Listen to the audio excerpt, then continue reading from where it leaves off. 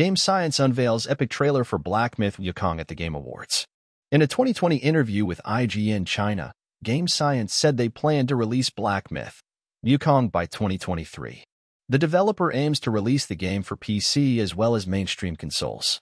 The game will be sold as a one-time purchase with possible DLCs. However, in January 2023, Game Science released a short video indicating that the game will be officially released in the mid-2024.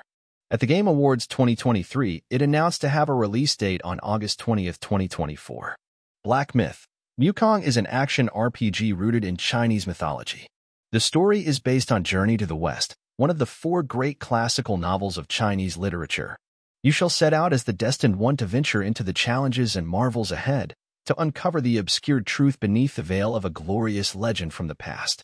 Heroic monkey, might and fame, adversaries rise to test his name.